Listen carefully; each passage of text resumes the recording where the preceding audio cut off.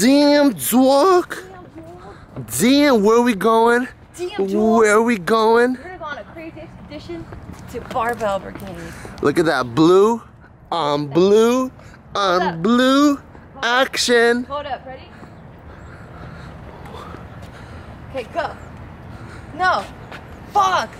You did it right. You just gotta do it one time with confidence. There it is. Oh shit. Now what happens? I don't know. I think it's supposed to like... It's supposed to go all the way up, but you didn't do it with confidence. I think it felt your little pussyfooting. You gotta just be like, BAM! And it's gonna open. Bam. Damn, dog! Look at this ride. I drive her. It's just quiet. Damn, look at this ride. Can you get enough of it? Margaret, can you get enough of your new G ride? No, I literally just got it like less than 12 hours ago. Your new whip? Damn, dog. Damn! Damn! Damn! This is the front end. Damn! Damn! Damn! Damn! Damn! What's the significance of In-N-Out to Californians? What's the significance? It's huge. You don't say LA specifically. You can't mention LA without mentioning In-N-Out. It's like classic. It's legendary out here. Like everyone that is from out of the country, they always say, we got to try In-N-Out. What's your favorite food to get in? Well, first of all, what do they have at In-N-Out? So In-N-Out sticks to its root, and it's super traditional, and it only has 3 items. It has your hamburger, your regular cheeseburger, and it has your double-double. Double-double is 2 beef patties. So they're pretty much all hamburgers. It's all just hamburgers, some have extra patties, some have cheese. Yeah, that's it. So that's how simple the menu is. They have your drinks, which are like fountain drinks, regular drinks like Sprites, root beer, Pepsi, lemonade. They're known for the lemonade too. Pink lemonade. Bam! Lemonade, right? And then they have like their milkshakes. That's it. Over the years, they've gotten so popular that people started customizing some of their food, and there's like a secret menu. Stuff like what Bart ordered, which is a 3x3, and then they have animal style, and they have like Flying Dutchman. Flying Dutchman. They have protein style. Protein style. They have fried mustard, grilled cheese. I used to eat that all the time when I was vegetarian. There's just no meat in that. They have the Angry Butthole. I've never heard of that. It has the one with all the jalapenos in it. All the buttholes are always smiling all the time. They have all the jalapenos in there. I'm starving. I'm just kidding. I just made that one up. Oh, fine. But here's the menu. That's all over there. As you can see, they keep it real simple. Damn, it does not want to focus. Keep it real simple. But yeah, see? Oh, we got cheeseburgers, hamburgers, french fries. That's it. What's your favorite food at In-N-Out? Oh, he knows all the secrets. How come you don't like cheese? Are you that stupid? Explain what the 4x0 is. Oh, 4x0 is a 4 patties, no meat. Well, and then you can get the 4x4, it's 4 patties, 4 cheese. Are you that stupid but you don't like cheese? Yeah. But look at his eyelashes though. My eyelashes are pretty nice. Everybody compliments me on my eyelashes. But they also say that your IQ is too low. No. Everyone says that. I tested my IQ score. Would you be down to wax your eyebrows? Wax my eyebrows? Yeah. Like clean it up. No. Oh, here, yeah. Not here. Why? What about your cheeks? I want to get these, yeah. Because I fucked up and my brother was like, shave them. I was like, no, it's going to come in thicker. And now I'm getting the hairline up here. Like, look. Because you shaved it? Yeah. No, I think it's just because you're hairy. No, I only have like a few whiskers. It's good. Or maybe you're a part Sasquatch. Yeah, I've been. That's crazy. What if like it grows from here and then it connects? I've seen people. All of the. Well, not like. It's all over the Oh, okay, that's not gonna happen. Are you sure? Yeah. I'm sure. You have at least one uncle that looks like that. Can you get this laser? Yeah. Probably. You can get anything lasered. Yeah. You should get your Anything. Any hair you can get lasered. Why did you say it like that? Well, I mean, like, can you go out, like, can you get my butthole laser? I get mine laser. So you just like. You do? Yeah. They What a nice butthole. You have such a Yeah. You have such a nice You can get your butthole. butthole bleached too. That's so weird. Why? I just want to see the person that has to I just want to see the person that like, oh, can you bend over and let me spread this and just like shoots a laser? Yeah, that's exactly. They don't say let me spread it. They're just like, oh, bend over now, and it's kind of known what's gonna happen next. They tell you to like shave this. it too first, They right? go one by one, like this, and then they don't go like this because they need their other hand, but they just do one side and then they do the lasering. And they're like, oh, like, did you make sure to like wipe and like take a shower before?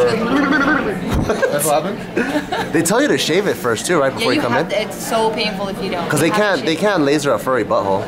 Well, they can, but then it's really painful for you because it's essentially burning the hair in the hair follicle. Oh. So if the hair is longer, it's gonna catch on fire. Yeah, and it burns. Not like flames. Oh, shit. I'd rather get it waxed. Why? I'd rather like me like sit down on a wax thing and just like squat up really fast. No, waxing is every few weeks, depending on how fast your hair grows. How's the laser? Dude, several months. But it's permanent though. Once you get all the treatments, you're done. Waxing, you have to keep doing it every month. It's not permanent. It just comes out finer. So like, let's say I don't do it for a year, I will have to go back. But let's say you got 10 laser sessions, then your butthole's nice and smooth. True. I mean, my butthole's nice and smooth, for sure. It is smooth. Yeah. You have a nice butthole. Thanks.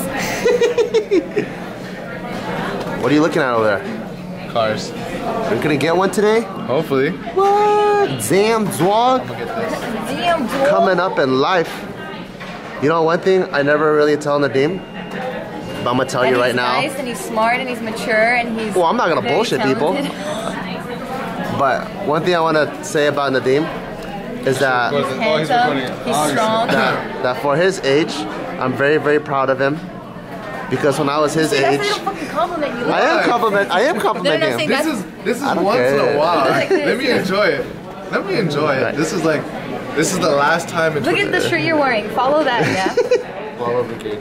I can't read that. It's too. Oh, continue. So Nadim is when I was his age, I used to fuck around. So Nadim's really young. He was 19, just turned 20, and when I was his age, I used to fuck around all the time. I didn't pay attention in college. I didn't even know what the hell I wanted to do. He's like, I'm gonna stop this. Go get the food. But Nadim,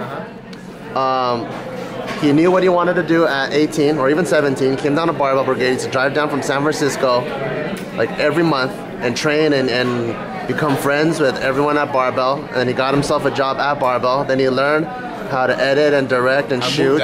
He moved down. He learned how to edit and direct and shoot from KC. So he completely just pursues his passions, knows what he wants to do, and grabbed life by the horns and just Fucked it. and completely fucked it.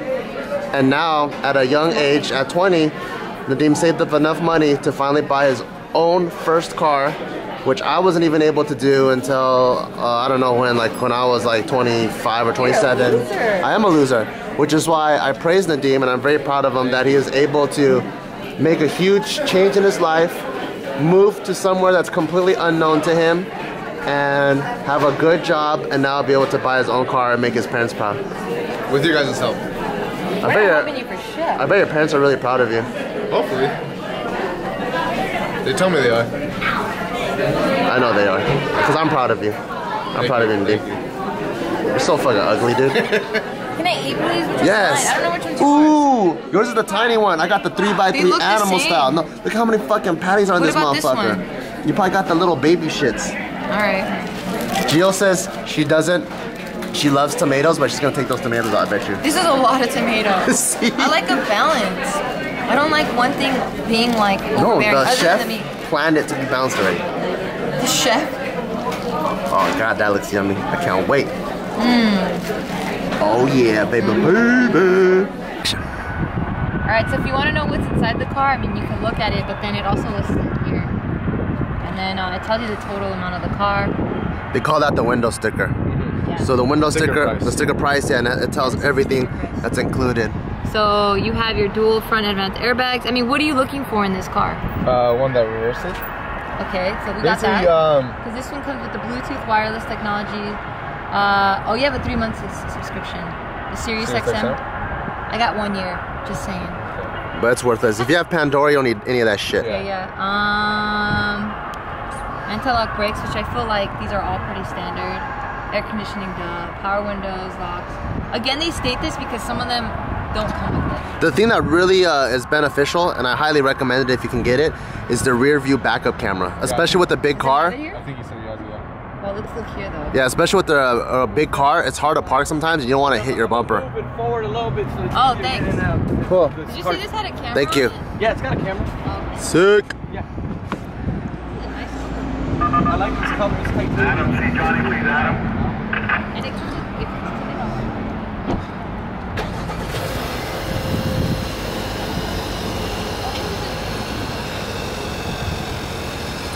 Yeah. Supposed to look elegant but aggressive like a tiger. Yeah. It's supposed to look good. Wait, what did you say about the Audi guy? Audi guy. A tiger nose grill. It's elegant and aggressive. Oh. Combines the feline qualities too. The feline qualities, I like that. Alright. Yeah, the interiors are more upscale. We're having more people not compare this vehicle, a Sorento, like with a Pilot or Highlander, Toyota, Honda, Nissan, Mazda, Chevy, Ford. They're looking at this car. They're looking at the Infiniti QX60, the Acura MDX, the Lexus RX. The insides are very nice. Does this one come with 7 seats or 5 seats? These are 5-seater. Is there any upgrade to 7 seats? For $2,300 more, you get 7 seats. Because you got to upgrade a couple things on it. Yeah. How does it feel so far, Nadim? I like it. Pretty Go cool. for a spin? Oh yeah. Damn, I'm gonna drag race it? Yeah, oh yeah, you can definitely do it. Let's find out what the quarter-mile time is on this bad boy. Hey, you can go in front, you can go in the back. I like the music you guys got going on. Oh yeah, it's real good. Oh yeah. What car are we in right now, Nadim? Kia Sorento. Which model is this? The EX model. The other one was a Alex. LX. Yeah. What was the horsepower on that? 180? 185. 185. This one's 290. 290. Damn, over 100 horsepower more. Yeah. V6. That feels better already. How do you like the Sorento so far? I really like it. You do? Yeah. I like this one too because it has 7 seats instead of 5. Oh. Awesome. You want to bring your imaginary friends up? Yeah. That's good. Plus Brigade and fun. Oh, okay.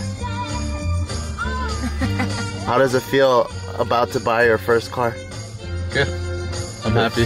Really? Are you excited? I'm excited for you. It's a big boy decision, right? It is. Growing up. Forever. Are you nervous? I am pretty nervous right now. Now that we're handling the paperwork section? What are you nervous about? Since I'm very young, I don't have established credit, and my credit score can't be that good. So hopefully, they still give me the car, and it's not too expensive. You know what the good thing is if you do get this car, then this is gonna start building your credit. So later on, like a few years down the line, when it's time to get another car or get whatever, this will be on your credit report history, and it'll show that you didn't have any delinquent payments, and it'll boost your credit score if you don't fuck things up. But you always fuck shit up, so so we'll see.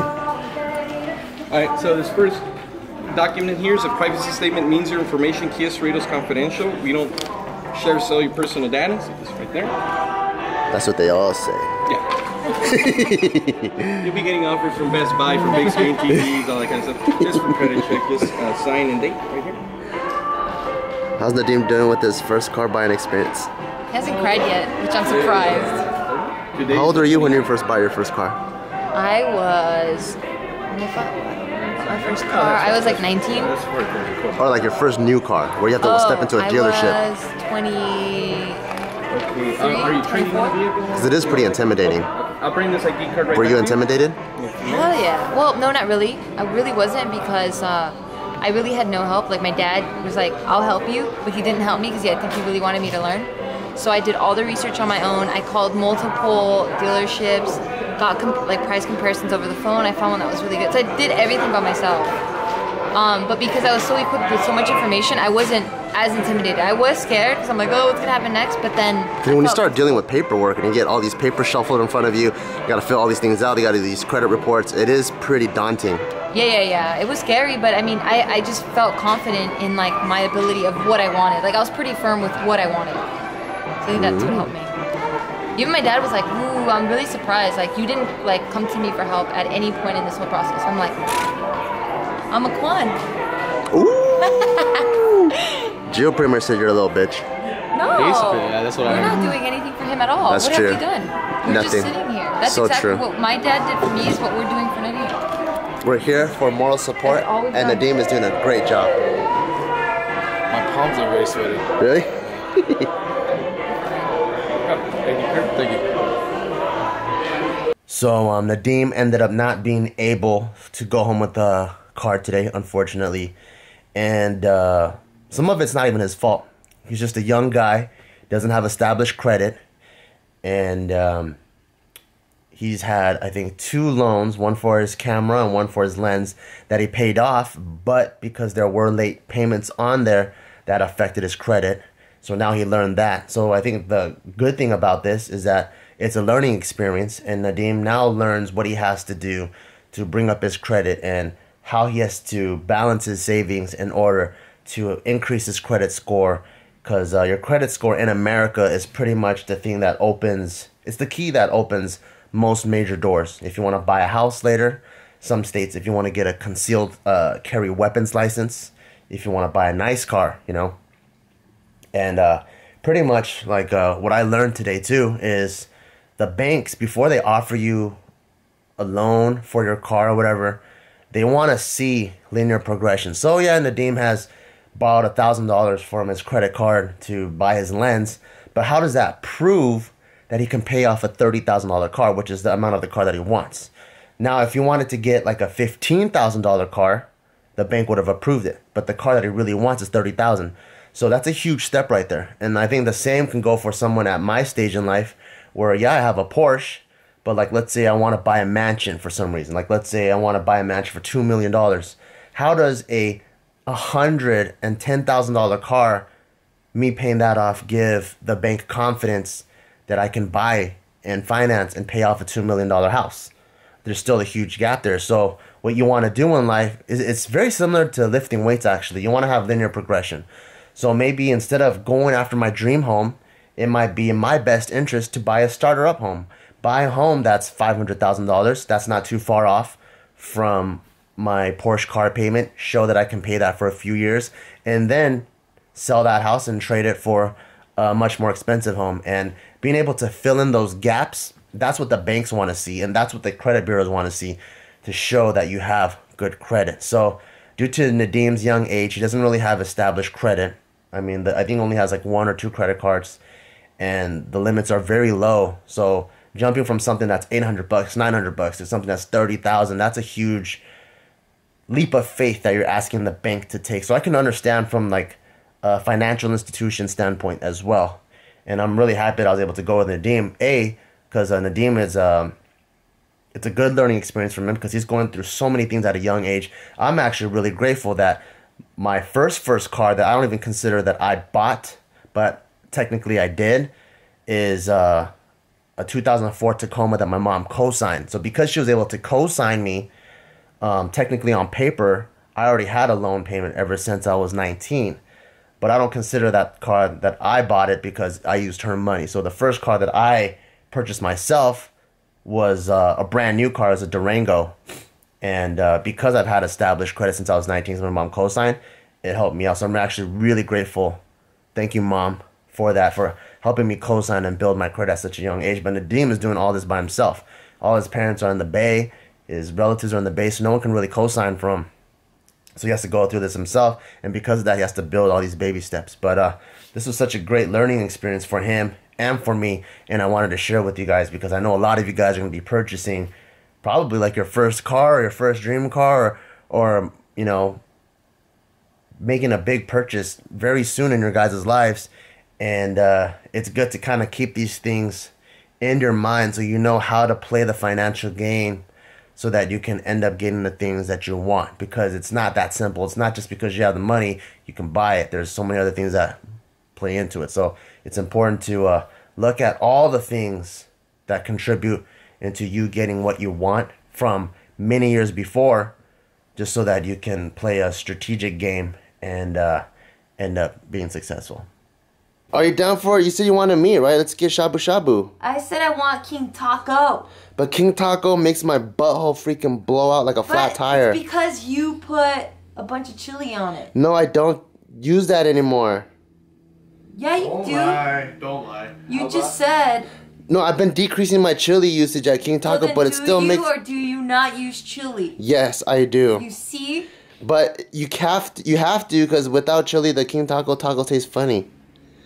you have Gundam style socks on? You guys gotta go to that place, the one Where? Joe talked about. Where? It's off, I think, 26th Street or something along those lines. It's next to the Muay Thai. Oh yeah, we used to go there all the time. That place that's pretty fucking bomb. Yeah, we used to go there. I feel like that might be a good compromise. It is, but you still need hot sauce. Oh my god. I mean, maybe you'll get lucky. Their chili and their hot sauce will be better there versus King Taco. That's true. I'm down. I'm down to go there. Because it's just the King Taco hot sauce that blows my butthole out. You guys get El Pastor, you'll be safe. You cute bitches. Funny Bricky. Funny Bricky, you big freaking cutie. Funny Bricky. Look how cute they are. You see how cute they are, Ma Bear? Yeah. Their butts are touching. So fucking cute. You guys are so... Did you tell everyone about Briggy's winter nose? Freaking cute. No. Oh, so we found out, we're looking up why Briggy has his, Because before her nose was black. it was all black, but now it's fading out. And they're like, what's going on with their nose? And then we looked it up, and it's called winter nose. So some dogs, during the winter, their nose starts to fade a little bit. That's all. Aw, Briggy, thanks for winking at me. Funny. Fungus funny. You guys are so cute. Fungus funny. Talk to me with your eyes. Alright, she says, get the fuck away from me. Talk to me with your eyes.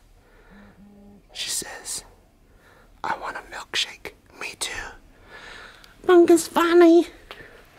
So what are we gonna get then, babe? Are we gonna go to that 26th Street place, or you wanna get shabu shabu?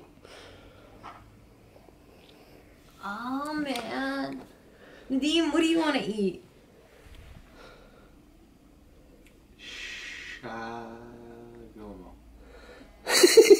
Are you down with grandma? I'm down with grandma. Nah. What do you want then? I'm not down. Kibibs? Do we have enough time? If we go to one of those like legit ones. We probably don't have enough time. Why? We have to be there at 7 on the dot or Oh, yeah. Well, what time's your meeting with Aaron? I'm not meeting with Aaron. Oh, you're not? No. Oh, shit. What are you doing? You have stuff to do tonight? You do?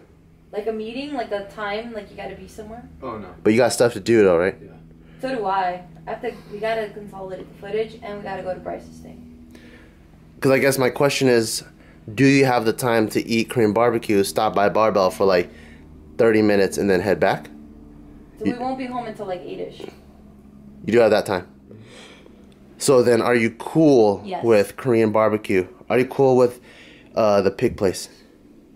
Yeah. Which one do you want to go to? That's my I'm favorite down with one, that. that's why. I just feel like that one's always busy, but I'm down. But it's 5 right now. So if we go there now, we could beat the rush. Let's do it. You drive? Let's see how long it takes for Gio to get out of this couch. That was already 5 seconds. 6, 7, 8, 9, 10, 11, 12, 13, 14, 15, 16, 17, 18, 19, 20, 21 seconds. And a butt shake. And a butt shake. And a butt shake. Shake your guys' butts. Butt shake like your mom. Boom, boom, boom, boom, boom, boom, boom, boom, boom, boom, boom, boom. Shake your butt, shake your butt. Butt, butt, butt, butt, butt, butt, butt, butt, butt, butt, butt, butt, butt, butt, butt, butt, butt. Shake those butts. This is Ma Bear, and she always shakes her head at me You just introduced me all the on my time. own channel? Yeah? Well, because I'm introducing a new Ma Bear, the head shaker Ma Bear. Why were you shaking her head earlier? You're an exaggerated person. You're very How? dramatic. How? What? That's the most beautiful thing I've ever seen. A cup full of ice. I love ice. Exaggerated. What's wrong with that? I think they only gave enough ice like up to here, so I had to pull it out. Yes? Yes, I am. Big fan. Oh, hi, cool. Thank you. Can I get a selfie? Yeah, let's do it. It's type. Thank you. So, You gotta make your ball with that guy. well, the cup was this much ice, and I'd like it to be maxed out with ice, which is why Give me I my put rice. this much ice on here, so that it can be extra cold. And Gio doesn't appreciate that. She shook her head at me like, No, this is just an accumulation of things. This is just one of the million things that you exaggerate. Can I get my rice? what do you exaggerate? What the hell? Well, what do you exaggerate? Nothing. What do I exaggerate? Look at this. Everything. Look This at is the this. proper way to chill Coke. You pour the Coke over the ice and it slowly drips down and becomes really cold. This is how I pour my Coke. That's how delicious it is. And then you still can't drink it. Because if you're a Coke connoisseur and you want it to be really, really cold, after you do this, you stick it in on the side closest to the cup, and then you spin it. And then when you spin it, then it gets really cold. Why are you spinning it? Because it gets really cold when you circulate it. I'm gonna eat now. I'm gonna eat too, I'm starving. So this is our last stop for the night. Bryce, Lewis, and Hani are holding a powerlifting seminar here. So we're just stopping by just to make sure everything's running smooth and see how everything's going, shake some hands, kiss some faces, slap some butts. I don't know, you know how you do that networking, socializing thing every now and then? That's what you do. Yeah. So we're just doing a little bit of that, and then I get to go home and relax and be with my pups again. Alright, so the seminar is going on right now, and Jeremy's also filling up on Nadim. Oh, that's the squeezing butts and... I guess that's the seminar. Are you guys touching heads? No, the tips aren't touching. That's fine. But, oh, cool. That's Evan. He's one of our new hires. And the seminar... And then the seminar is going on right now. And there's a good amount of people. Everyone's getting their form checked up. And people are lifting, sweating, grinding, hustling. Nice. I love seeing barbell like this. So many serious fitness athletes trying to better themselves, learn more, gain more knowledge, and perfect their technique at Barbell Brigade. I'm gonna try to walk in without disturbing what's going on and not cause a scene.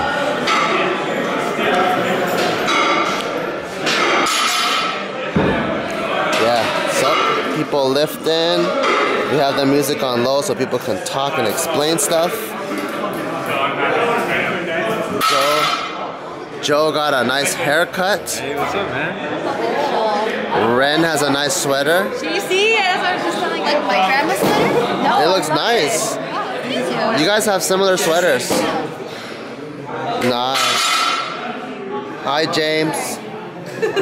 Hi, James. That's the meanest one here.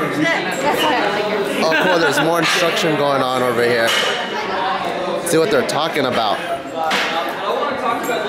Oh, Bryce is saying something. Spencer brought it up here, so do me a favor and lie down on the ground for a second. Come back. So we only have so much room in the femur to move as far as range of motion goes. So Bryce is a very experienced powerlifter.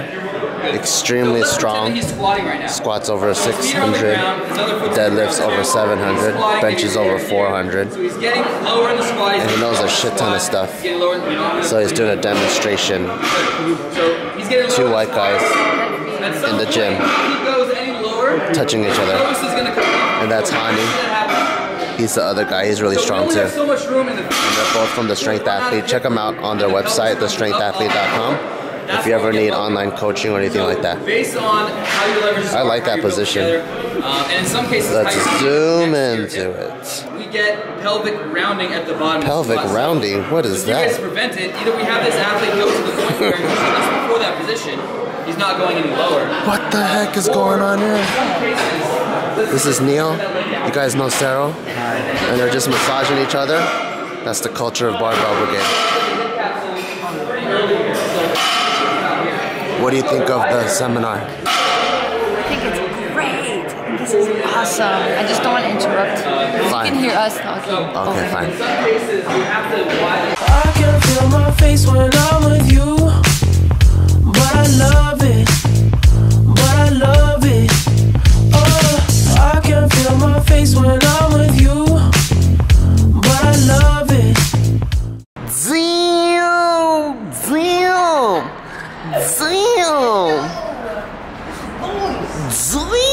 Damn! The last time when I saw it, it had like